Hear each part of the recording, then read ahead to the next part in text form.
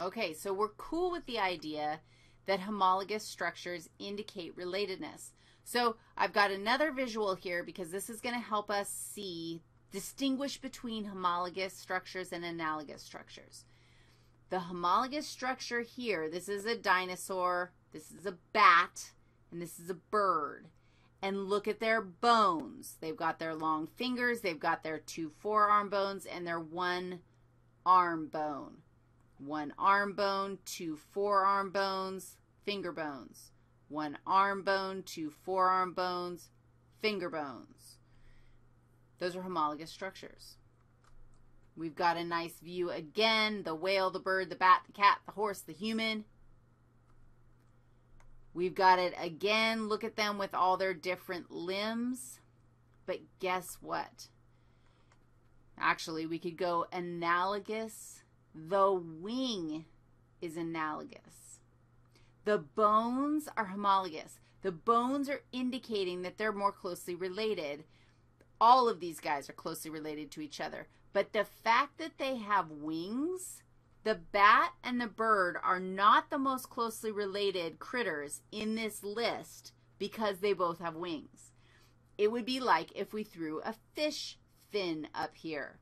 The fish and the whale are not the most closely related just because they both have fins. If you look deeper at their bone structure, you can go, oh, a fish doesn't have, the ray fin fish doesn't have these blobby bones, and this humerus and the radius and all no blah, blah, blah. Blah, blah, blobby bones.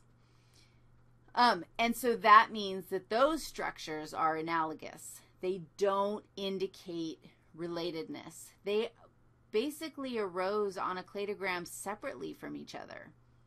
The bat and the bird got wings separately. Just because they both have wings doesn't mean they're more closely related to each other. And if you think about the other things that bats and birds have in common, bats feed their babies mama milk, have mammary glands so they can feed their babies mama milk, have hair. They're definitely more closely related to all these mammals, except for the frog because it isn't a mammal, than it is related to the bird. They're all vertebrates, so they're all related to each other. But if we start looking at other characteristics, we're going to see that, you know what, the evolutionary relationships are not indicated by the presence of wings. This is something, I'm telling you this because this is something that we're going to use when we start looking at biodiversity. We're going to start looking at these critters and going, oh, do they, like, let's see, do they have characteristics that indicate relatedness? And you're going to start learning them and memorizing which ones, who's related to whom based on what characteristics. Did anybody understand what I just said? Nod your head, yes. The last thing we're going to look at is the fact that you can use genetics, what? To determine relatedness.